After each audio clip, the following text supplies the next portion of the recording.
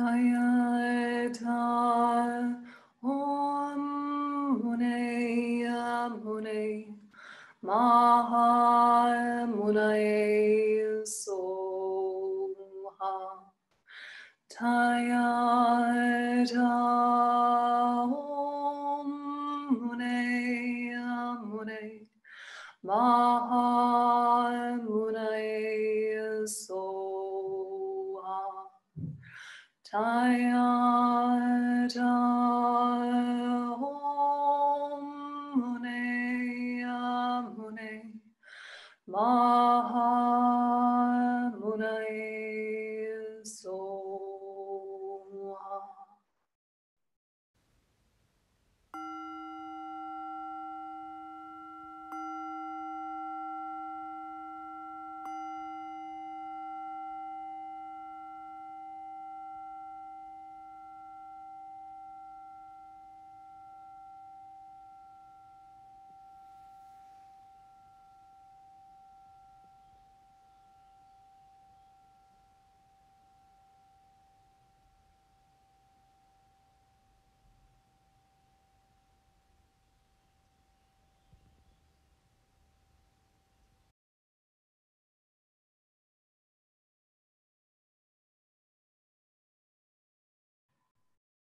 The purpose and meaning of my life is. The refuge to and from I have is. Just revive and reawaken those thoughts in your own words.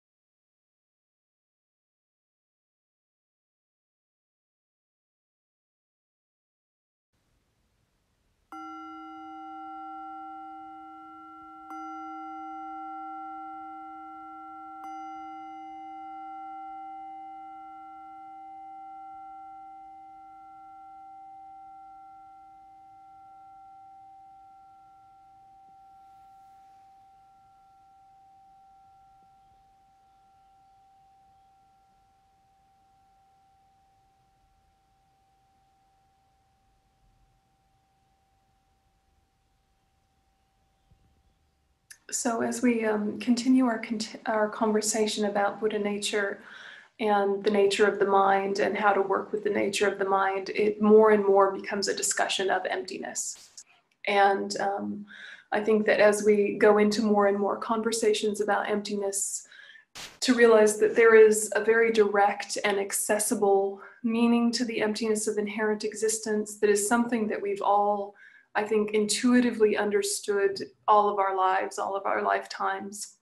And then there's a deeper level of it that becomes more maybe intellectual or cognitive or wordy or unfamiliar, and it can kind of be daunting and make us reactive in a way that can make us either shut down and close off or get really agitated trying to get it all clear. And if that happens, I think just keep coming back to your intuitive, organic, natural understanding that everything is interconnected and that everything exists related to context. You know that, you've always known that, that's not a new knowledge. And that is the foundation that we start from to go more and more and more subtle.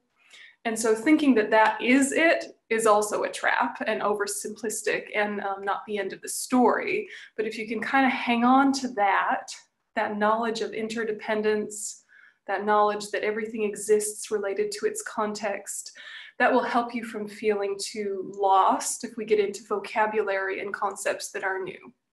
Okay, so emptiness is very simple and very complicated, both. Okay, and the reason we talk about it is by understanding it, we completely interrupt the momentum of our negative habits. By understanding emptiness, we stop suffering. By understanding emptiness, we stop hurting other people, hurting ourselves. It's cutting the root of confusion and the innate ignorance about our identity and ourselves and others and our relationship there. So it's an essential piece. So just because it can be daunting is not a good reason to say I'm not going to look at that topic, because it's actually a very logical, scientific, physics, neuroscience agree sort of side of Buddhism that's not related to the woo-woo spiritual stuff that maybe you have to take on faith a bit longer. Emptiness is very directly related to scientific reality as well as more spiritual reality. So just really gently, we're going to look at this relationship between the mind, the clear light nature of the mind, and its emptiness, and how all of that is branded as Buddha nature or Buddha potential. So on page 63, we're continuing this reading from His Holiness, and that was edited and compiled by Venerable Thubten Chodron, a very senior nun in our tradition. So if we look at the bold heading that says a link between Sutra and Tantra, that's where we are on page 63. Okay.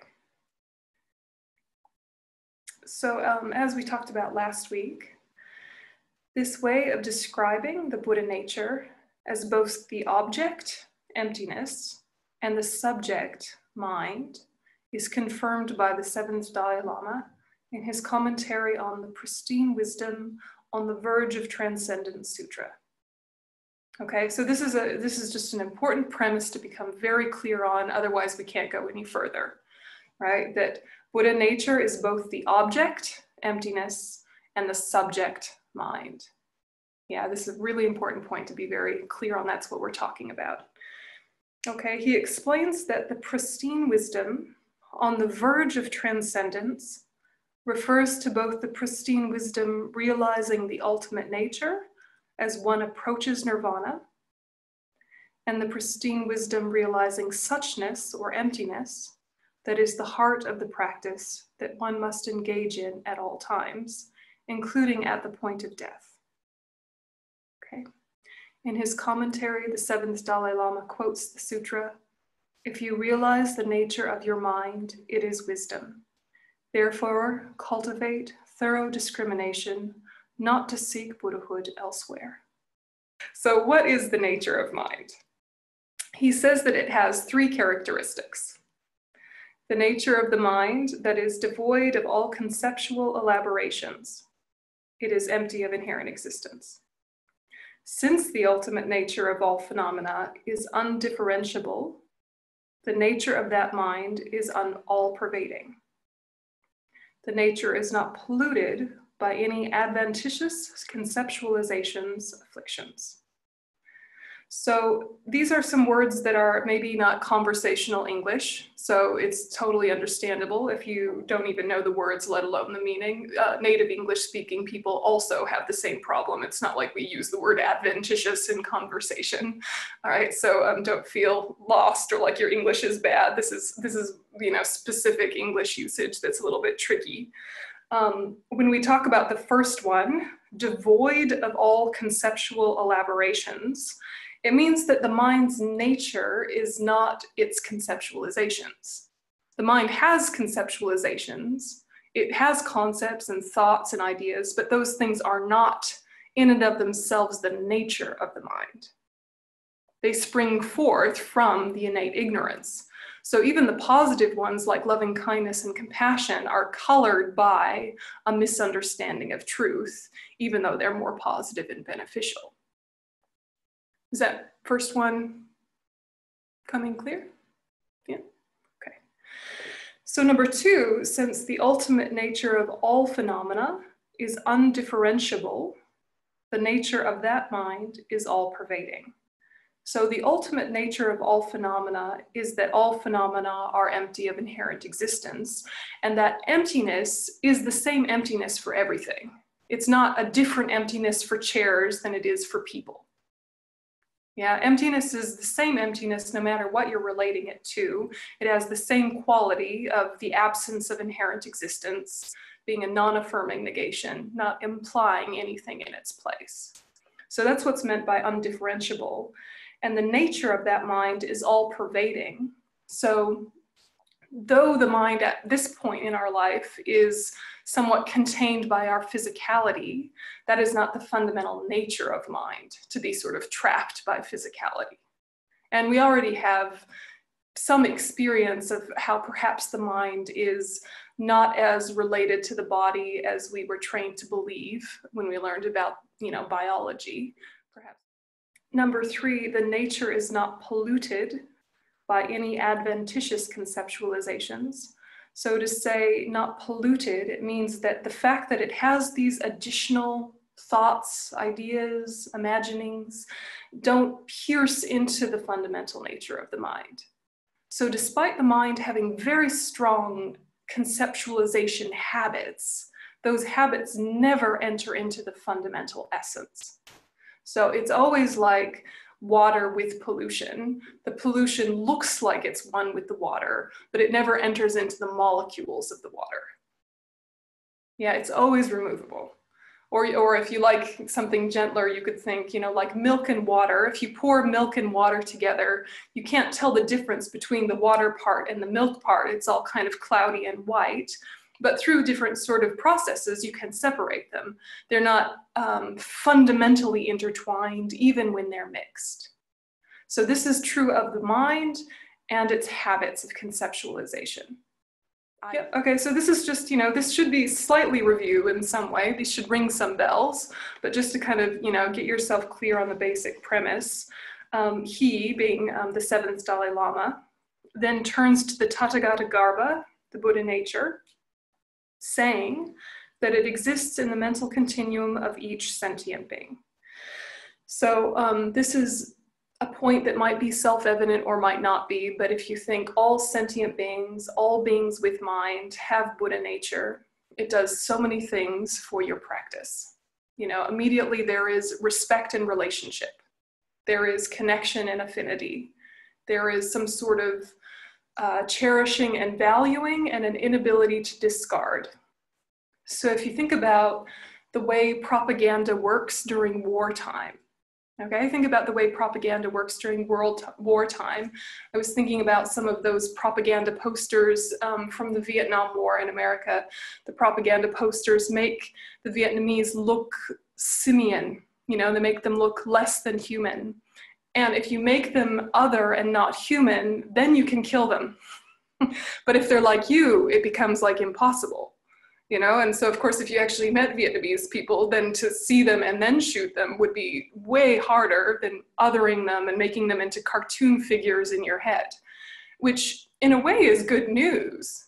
That if we realize our sameness and we recognize the sameness of ourselves and other humans and other sentient beings, it almost becomes impossible to hurt them. We have to really force ourselves to go into a violent aspect, into a damaging aspect. We have to talk over the top of our Buddha nature in order to go ahead and do the wrong thing. But when we think about animals and insects, we're not as good at relating. We're not as good at seeing that they have Buddha nature, the same as my Buddha nature. It's just right now not expressing itself in a way that looks like there's ongoing transformation, and that makes us able to other them and make them in the category of rubbish or interference, or, I'm just going to vacuum all the spiders up. I'm just going to wipe over all the ants because they're not really people. They don't really have mind and sentience and Buddha nature. They're other, they're rubbish. That's what our afflictions say to us. So when we say that the Tathagata Garbha, the Buddha nature, exists in the mental continuum of every sentient being, to then go on and harm sentient beings and still identify as a spiritual practitioner becomes really weird. There becomes a cognitive dissonance and an uncomfortableness that is useful to say, how can I, this being has potential, and right now by harming it, I'm creating an unfortunate relationship. And in the future when we meet, there's going to be a lack of safety feeling. And even if I only believe in one life only, what does it do to my mind and my mental habits to think that my convenience is more important than something else's life.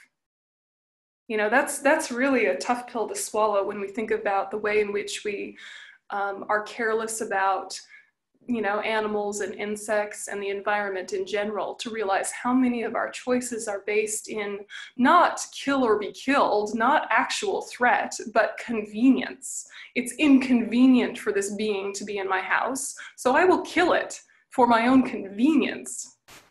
I mean, we make a lot of choices from that place.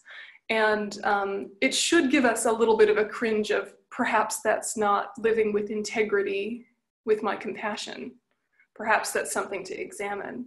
Even if you only believe in one life, what does it do to your mental atmosphere to have that kind of entitlement and that kind of superiority? You know, it's just something interesting to explore. But the way, one of the many ways that Buddhists try to overcome that entitlement and that superiority is to remember that every single sentient being has a mind that can transform into perfection, just like ours. And there's nothing to say that that little cockroach might not get there quicker.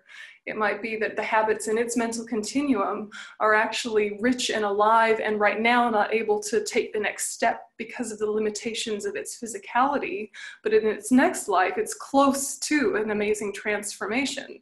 And it could even help us become enlightened if we maintained a good relationship and karmic connection there.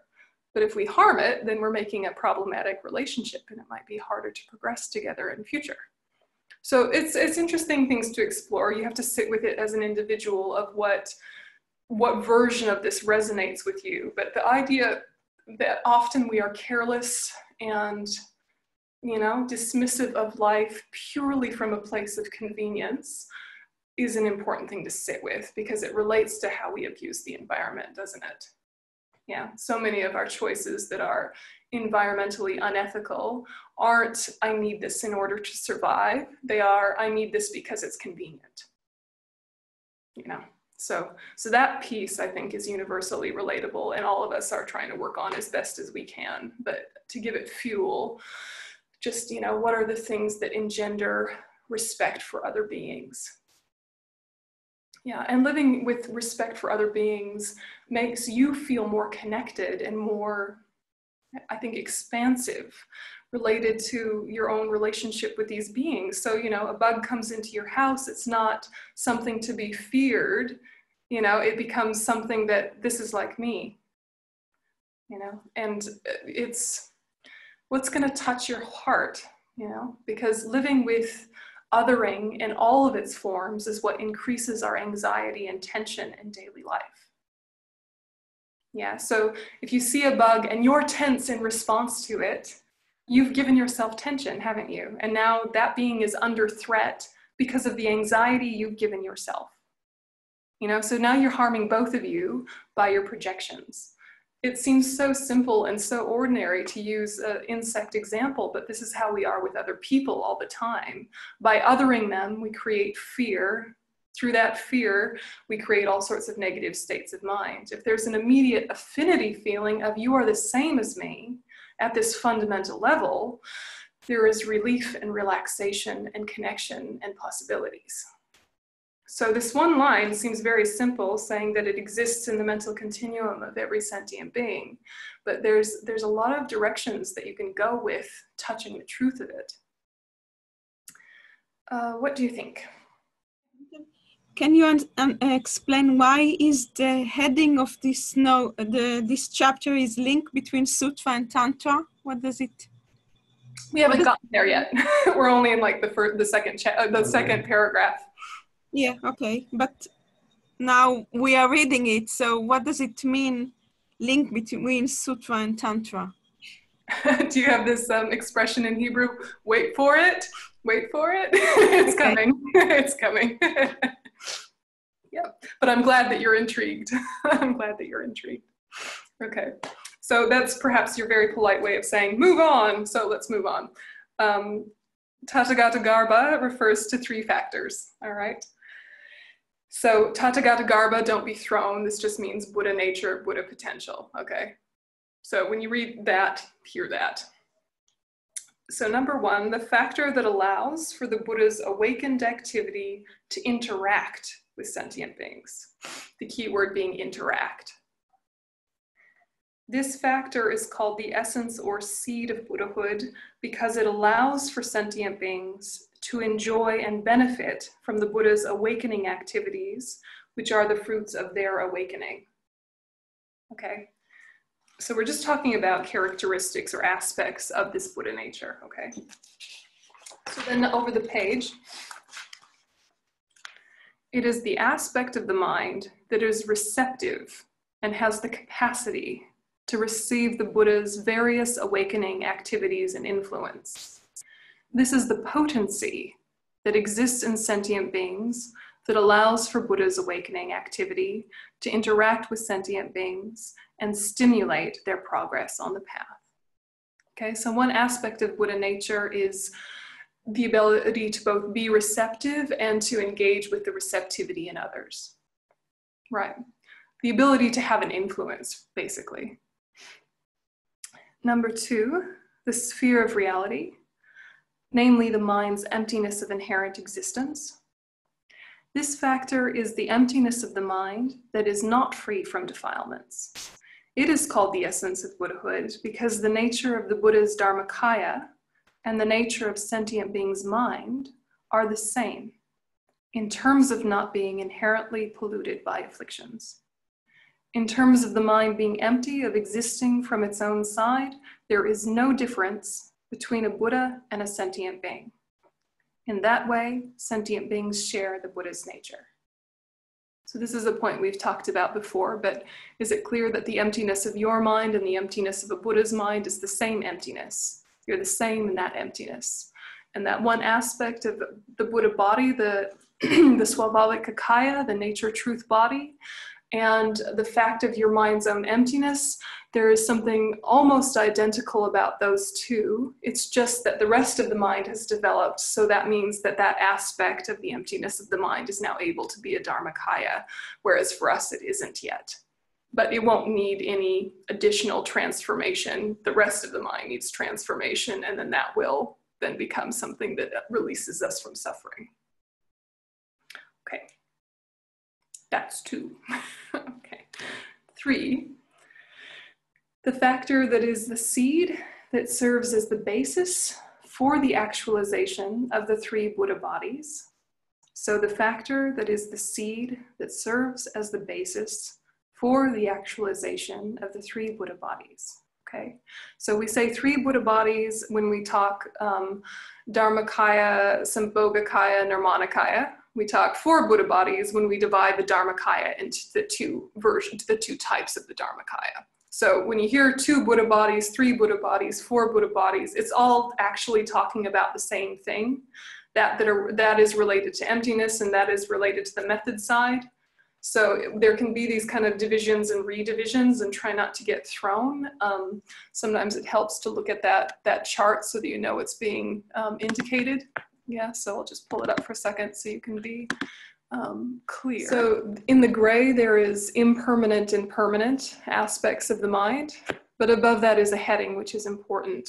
That which must be developed through purification and actualization, that which exists without effort, right? So that which exists without effort is the permanent, the naturally abiding, the truth body that will lead to the Swabhavika Kaya, the nature truth body, okay? All of the rest of it relies on development, whether development on the method side or development on the wisdom side. So, so this chart has come up a number of times and hopefully it's eventually becoming clear. But when they say the three Buddha bodies, they're talking about emanation body, enjoyment body, truth body, or Nirmanakaya, Sambhogakaya, Dharmakaya as one big umbrella term rather than its subdivisions into wisdom truth body and nature truth body. Okay, so the way things are divided and redivided, are you getting clear or is anybody lost? What is the benefit of this division and talking about it in this way of different bodies? Intuitively, what is your guess? Intuitively, what's your guess? For me, it's just ways to preoccupy the mind with this study. I mean, as it gets more and more detailed, then maybe you need to be absorbed in it more and more. I don't know, but I guess there are other more substantial reasons. So I'm asking. All right. Now I have the sound of music stuck in my head. You know, let's go back to the very beginning, a very good place to start. Julie Andrews has appeared in my mind's eye. So the premise is the goal is Buddhahood. Okay, so if the goal is Buddhahood, what is Buddhahood? That which has been completely dispelled of all suffering and all negative states of mind. That which is positive and has been fully developed. We want a fully developed mind that no longer suffers and causes trouble. That's the premise, okay, right? So what is that in terms of experience and in terms of the finished product? It is a mind that is able to be of benefit to oneself and a mind that is able to be of benefit to others. The way in which it's of benefit to itself has specific elements. The way that it's of benefit to others has specific elements. So you want to ask yourself then, what are the causes for those elements? And what are the results of them? Yeah. So you could say in general, Buddha, I would like to be Buddha and just have one category, Buddha, that's what I will be when I work on myself, and kind of leave it at that. But knowing that alone does not help you start step 1, step 2, step 3 to actually undergo that transformation. Or we would already be Buddhas, right? Liking the idea of transformation is not enough to transform you. Having hope that transformation is possible is not enough to link you there. You need to understand cause and effect. You need to understand what currently blocks transformation, right? But also we need to understand what are the things that not only touch our current abilities and qualities, but can expand them. So it's always twofold. Yeah, which is why we started the semester with basis, path, and result. When we looked at the basis, the two truths, relative truth and ultimate truth, then because that being the state of affairs of reality, we have two ways of practice. Practice related to wisdom and practice related to method. Because of those two practices, we have two results. And those two results are a body of a Buddha related to the wisdom side and a body of the Buddha related to the method side. But those two bodies themselves have subdivisions related to practice and related to impact. You know, so it's kind of this process of, you know, you start very simple and then you need to elaborate how that came about. Once you've understood how that came about, you can go back to the simple idea and now it has more richness, context, and connection. Do you know what I mean? So, you know, if you're never going to practice, that's okay. But knowing kind of what is the point of the effort we put in, I think gives you more of a sense of why it's meaningful and necessary. You know, when we ask ourselves what makes us suffer, and we realize what makes us suffer is a misunderstanding of our own identity and our own relationship to others, that's a very universal concept, but the specifics of it in Buddhism are a little bit unique. Do you agree? So then if you think, okay, so what are the specifics in Buddhism? What is this idea of emptiness and how does that help free me from suffering? And what would final freedom be? It's an interesting thing to explore. Whether you believe it or not is another kind of category, but just kind of exploring how it might be the case can bring something into your daily life experience. Yeah. And then you ask yourself, do I want to be of benefit to others? Yes, obviously, or I wouldn't do the work that I do. Can I be of benefit to others? Is what I'm doing helpful? Can it be more helpful? What is it? What is health for? To what end do I want people to be mentally healthy and physically healthy? To what end? So they just keep going through the same old, you know, life, having babies, dying, life, having babies, dying infinitely like animals. To what end? You know, and maybe that's life's rich pageant, and maybe we love every step of that, or maybe that we can love every step of that and look at something deeper and something more profound that is actually a stable happiness that we have some control over and that we can bring out in others. And that would be incredibly powerful, and people could live any kind of way that they want to live as a surface condition for that. But underneath the surface would be access to joy at any point. Do we want that for other people? Of course we do. How do we get that? We need to understand ourselves and make ourselves the guinea pig, make ourselves the experiment to see if it's even possible. Do you know? Because who else do we really know this well? We might not even know ourselves that well, but we know ourselves the best out of anyone else. So if we apply these techniques and we say, all right, what if I just walk around the day thinking anyone who offends me, anything I'm offended by, does not exist from its own side, because if it did, I would always be offended that way, and everyone would be offended in exactly the same way whenever they met with it. Okay, let's just walk around thinking that for a day and see what happens to my relationships. And then you realize that was quite a nice day, really. I wasn't stressed out, I wasn't provoked, I wasn't irritated, and what's more, I felt affection for my fellow man. What if I did that all the time? What if that became a stable way of thinking continuously? Would that have a greater and greater impact? Guessing yes, let's have a go, So this is what I mean by when we get into the technical stuff, you can get a bit daunted and a bit reactive, and laziness can get engaged, where we think, I'm a good enough person, I'm a happy enough person, I'm an effective enough person, why do I need to learn all these lists? What is the point of all this? And you can sort of pull your hair out and be annoyed. Allow that, feel that, know it, and then say, would my life be richer and better if I could do more? Would my life be richer and better if I knew myself better? And when I'm on my deathbed, what will my regrets be? Well, I think, I wish I hadn't studied as much as I had. I wish I'd really watched a lot more television. And I wish that I'd really had more arguments. And I wish that I'd polluted the environment a lot more. That's so, why is that going to be our deathbed regret? I wish I'd lost my temper at my children a lot more often and really scolded them and made them feel bad about themselves, kind of in a more orchestrated way. Yeah. So come back to that, right? What is the point of all this techniques for transformation? Why? We want happiness for ourselves and others. And we believe that more happiness is possible, more health is possible. Does it help?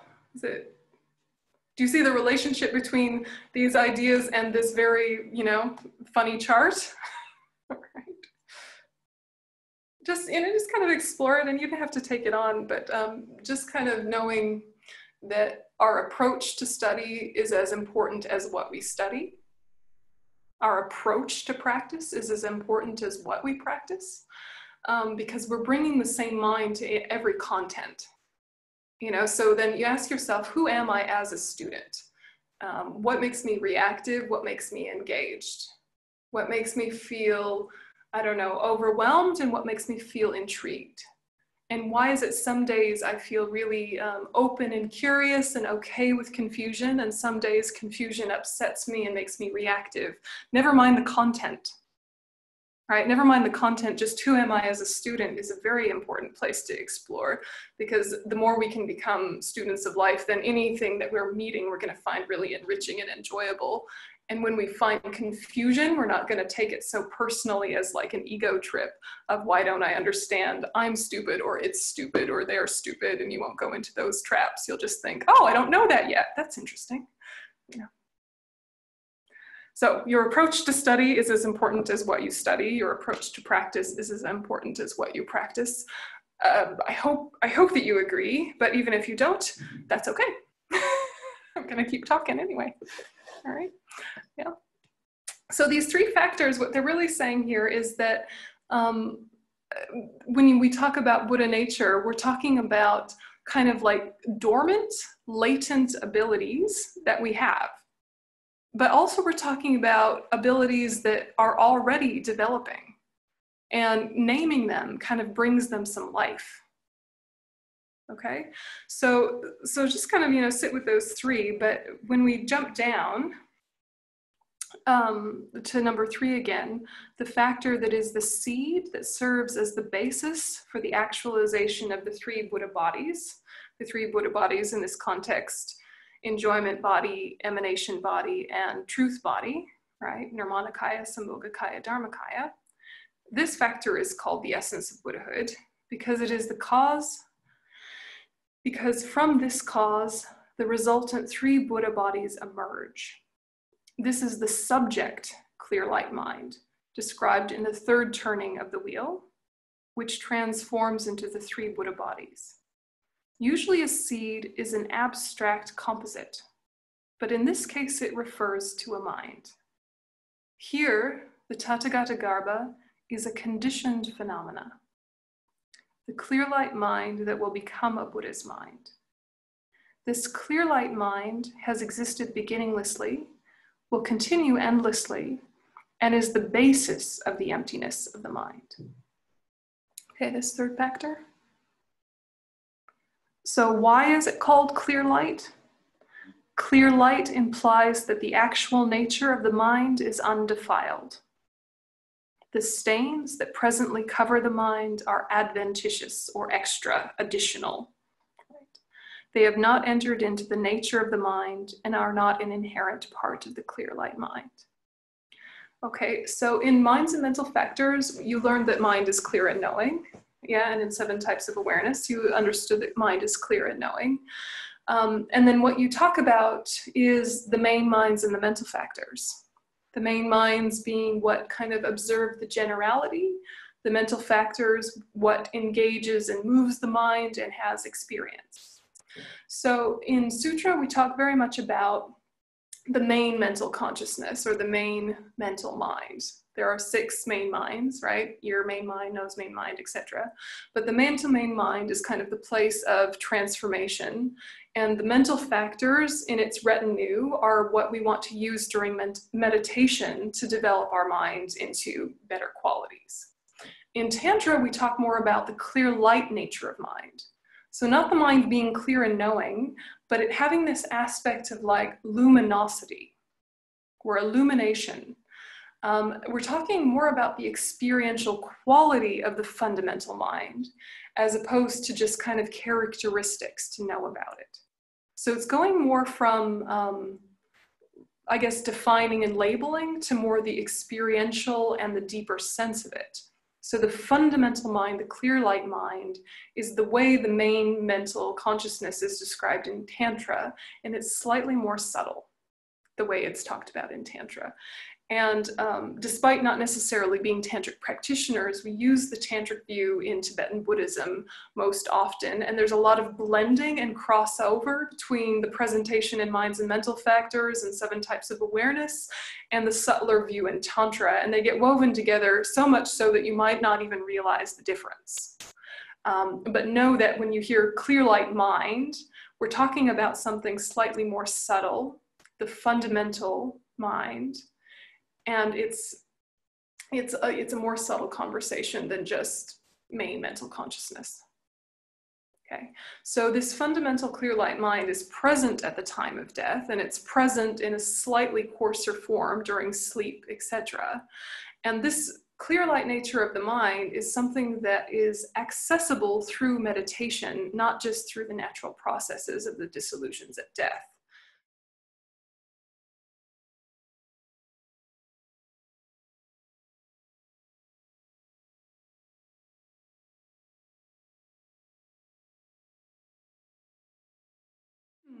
So clear light as opposed to primary principle consciousness or mental main mind. Okay, so clear light more related to the tantric presentation, primary principle consciousness more related to the sutra presentation. At our level, in our conversation, they wind up being basically the same conversation, but know that there's a subtle distinction, and more on that as it develops. So this clear light section, this comes from His Holiness's book, Sleeping, Dreaming, and Dying, an Exploration of Consciousness. And if you're curious about this topic, it's a really amazing book because it has a dialogue with various scientists as well. So it's a really excellent book. So His Holiness says, the subtle appearance that occurs when the vital energies have become absorbed into the central channel, right? Already we're having a conversation that we don't usually have. The subtle appearance that occurs when the vital energies have become absorbed into the central channel. What, right? That should make you go, wait, what? What are we talking about?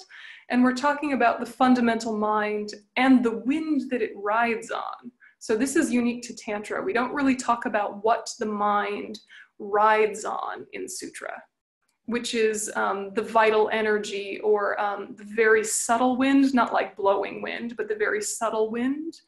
It's like the consciousness is the rider and the wind is the horse, and they go together. It's a bit like if you think about your right hand. Now consciousness is in your right hand and you have right hand awareness. But before you were thinking about it as actively, it might not have moved there in such a direct experiential way, though the hand was pervaded by consciousness. You're not having so much of a experience of it until you think of it.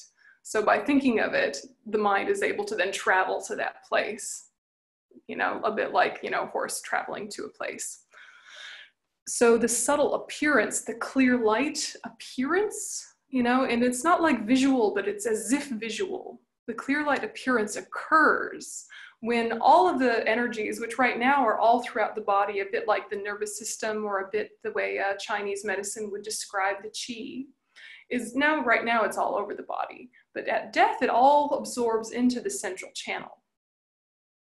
And the vital energies become absorbed in this way at several junctures, most notably at sleep and death, or in tantric meditation. As the energies become absorbed into the central channel, the mind goes through the 8-fold stages of dissolution, including a series of appearances culminating with the clear light itself. So it's saying that as the mind withdraws from the elements, there is an impression that comes to our mind. So this, you know, this process where we say absorptions or dissolutions, what really is being discussed is that the mind is letting go of its relationship with the body and the physical world, and then coarser levels of consciousness, until all that is left is the most fundamental mind, which is where the karmic seeds ride or live. Okay. So when the earth element of the body, all the heaviness and weight and bones and solid aspects that are under the category of earth no longer support consciousness, like at death, or when consciousness withdraws from them, like during sleep, then you have an appearance of a mirage. That's the natural result of that withdrawal process. It's not something you have to fabricate, but at our level, we rehearse it so that it doesn't shock and surprise us at death. And at death, we can actually use that mind and realize its emptiness. Yeah.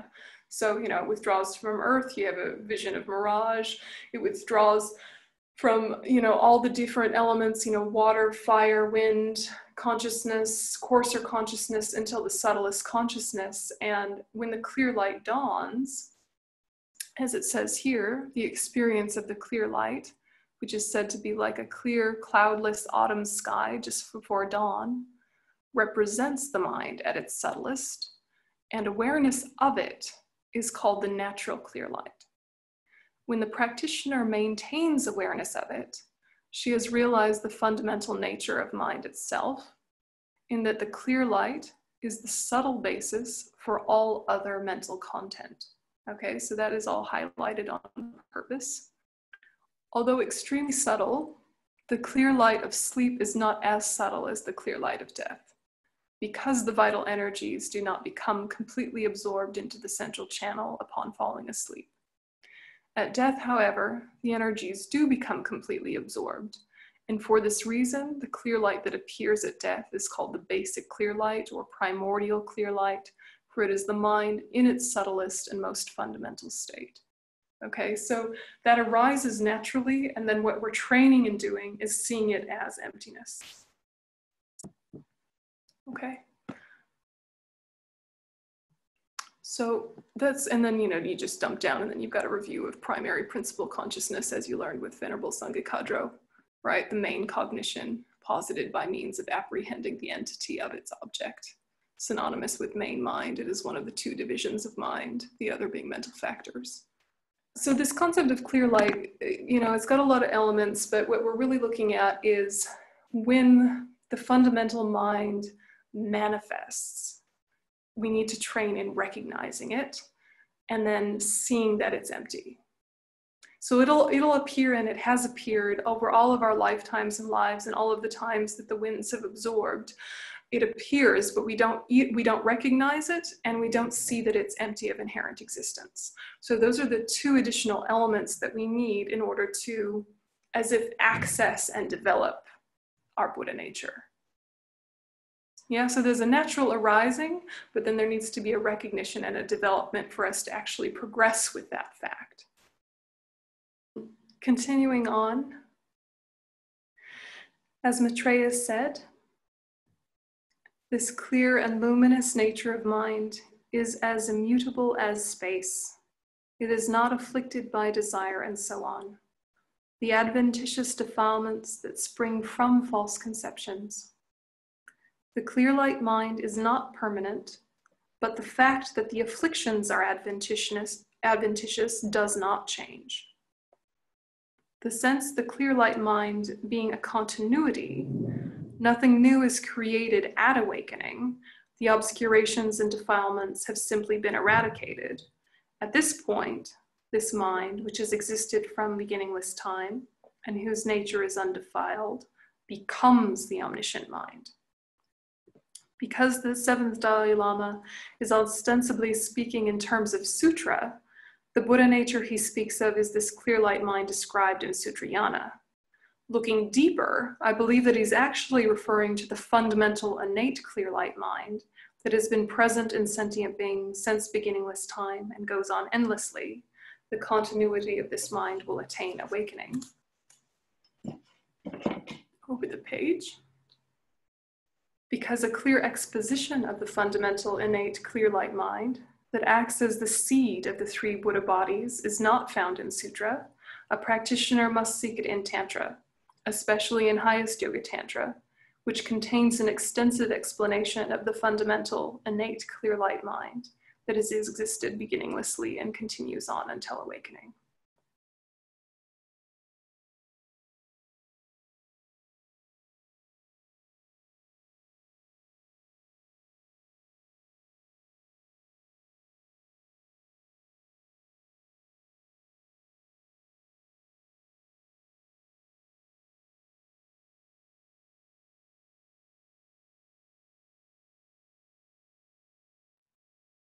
Without saying it directly, the seventh Dalai Lama is directing us to the tantric explanation of the innate clear light mind.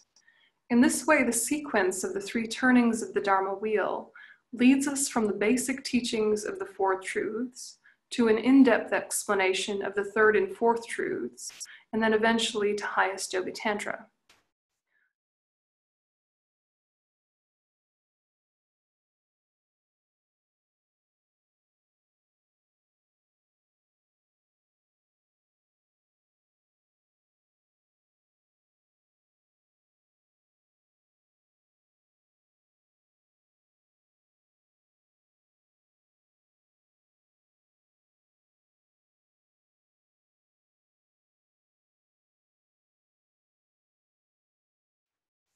Dzogchen and Mahamudra usually refer to a subtle mind, Rigpa, or the clear light mind, as the Buddha nature. Among Gelugpas, us, in Sutrayana, Buddha nature is usually discussed from the perspective of the ornament of clear realization, where it refers to the emptiness of the mind, not to the subtlest clear light mind itself, as Tantra speaks of it. However, here, commenting on a sutra, the seventh Dalai Lama, who is a traditional Gelugpa, also describes the Buddha nature in a way similar to that of Dzogchen and Mahamudra.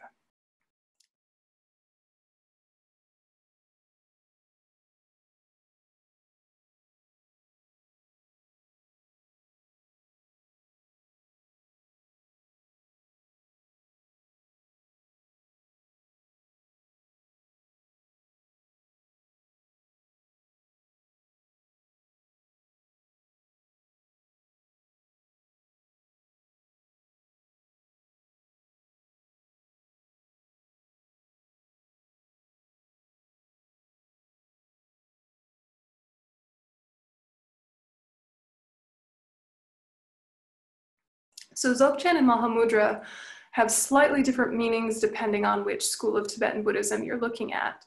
But what's being discussed here is similar to the death meditation. You're meditating on the nature of mind, but the subtlest nature of mind, and trying to marry that with your understanding of emptiness.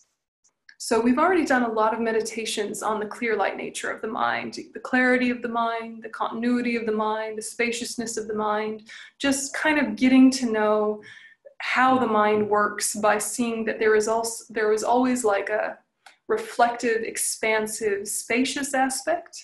And there's always a moving, changing, deciding, experiencing aspect. And those are always happening simultaneously, like the sky and the clouds. So we know that, right? We know that through meditation, and we know that through study. Even if when we do that meditation, we're not totally sure what's happening or what we're connecting to, if you bring your mind back to those clarity of mind meditations, at first you're just letting the mind do what it does while staying focused on the breath. Yeah. And then you let go of focusing on the breath and try to stay clear and aware of the movement of the mind without getting hooked into any particular train of thought, like you were watching clouds go by. And you do that for a while, trying to stay awake and spacious without engaging with every cloud. Yes. And then once you're kind of used to that, you pull back into the spacious blue, or the clarity of the mind that is also there at the same time as clouds. And now you're kind of ignoring the clouds. It's not like you're pushing them away or saying that they're unimportant. You're just choosing to shift emphasis from clouds to sky. Yeah, so we've done that before, and we will do it again. And it's very useful just for settling the mind and relaxing the mind just in an everyday way. It's a really powerful meditation to do. In Dzogchen and Mahamudra, in our tradition, we then go on to marry that with our understanding of emptiness. So you take, the mind, the main mind, the clear, expansive blue sky, and then you marry that with it in no way exists from its own side, in and of itself, by way of its own character. Yeah, so sometimes you're meditating on emptiness, sometimes you're meditating on the clarity of the mind, but here you're bringing them together as one meditation. So that's why it's helpful to understand the two concepts separately, conversationally, experientially, before trying to bring them together. But, Lama Yeshe had very, very simple ways of explaining this meditation, and not even going into the philosophy underneath or behind it. So the book that I gave you, Ego, Attachment, and Liberation, that we haven't looked at yet, but is got kind of like a blue and turquoise cover. Do you guys remember that book in your pile of books that was given to you a couple months ago?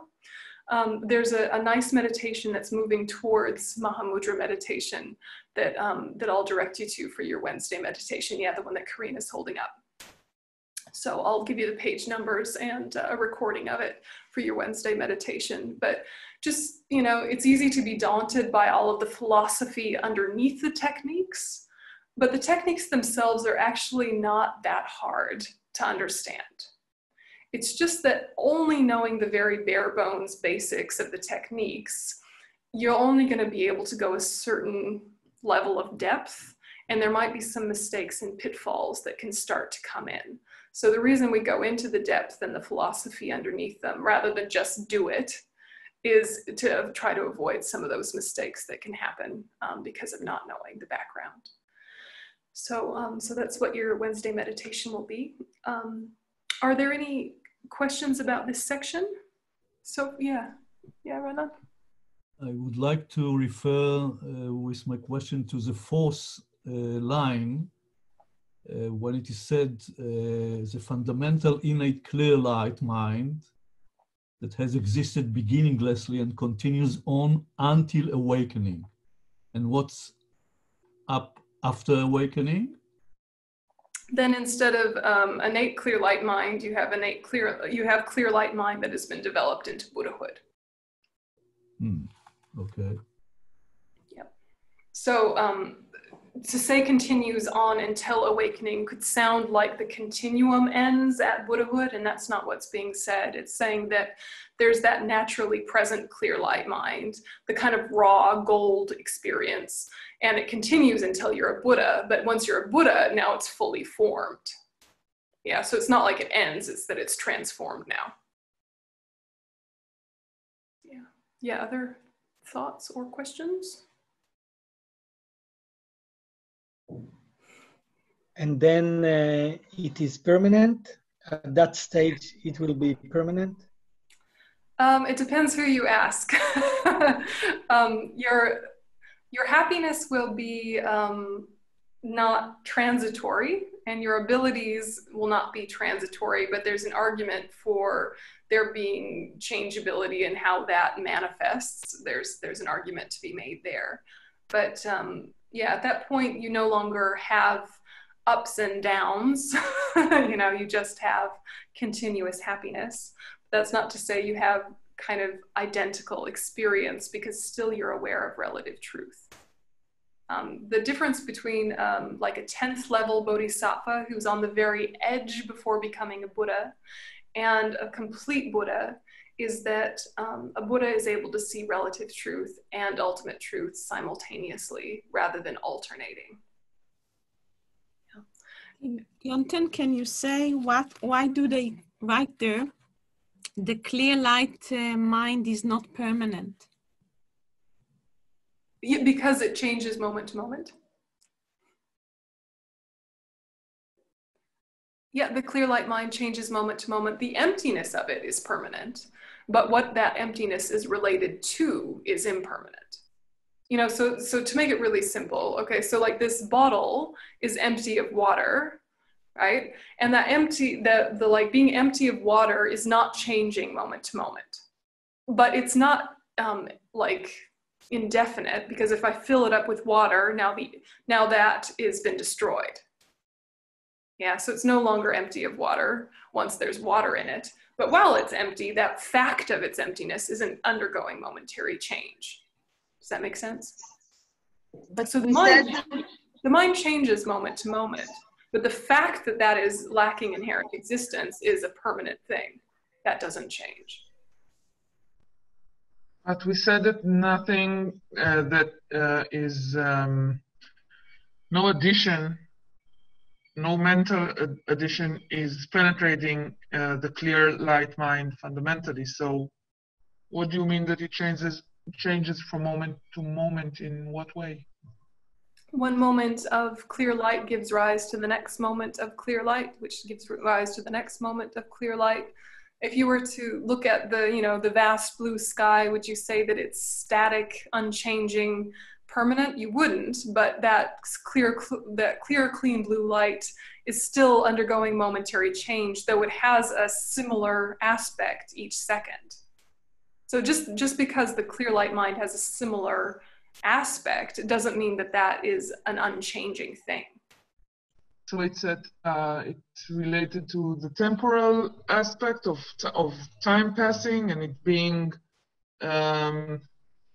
new every moment, something like that.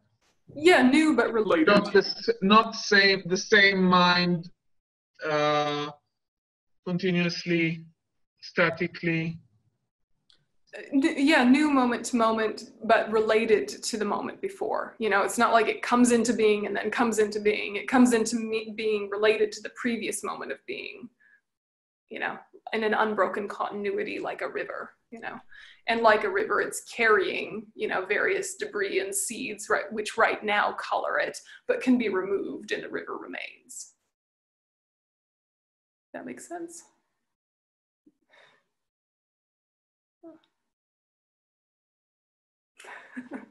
So, you know, sit with it.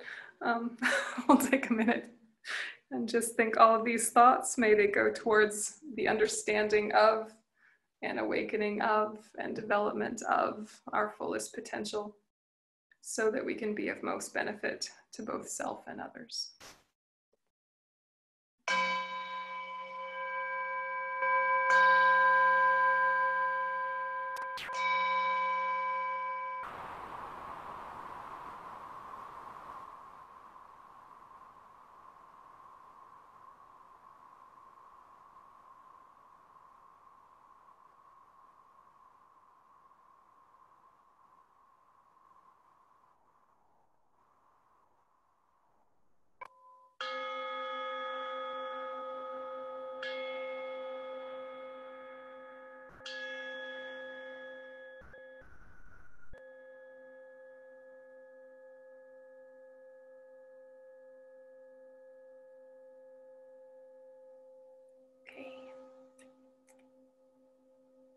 Thanks, guys. See you at 8 p.m.